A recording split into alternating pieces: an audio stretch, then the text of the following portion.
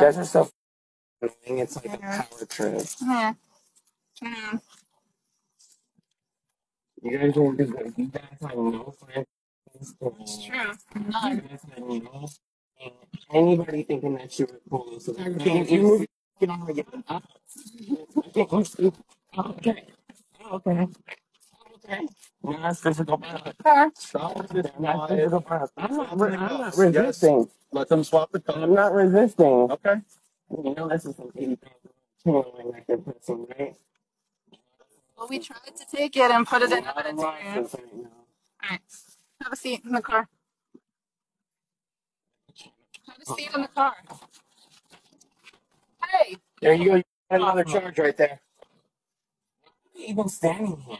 I just want to do exotic. Do you want to work with people like this? I don't really have a choice, bud. Girl, you have so many choices in life. You are beautiful. Thank you.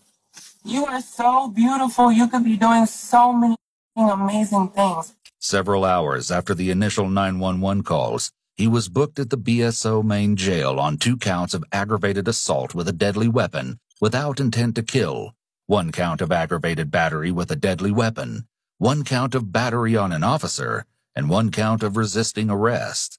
Wyatt has pleaded not guilty to all 5 counts he was charged with, and he's expected to appear in court in July of 2023.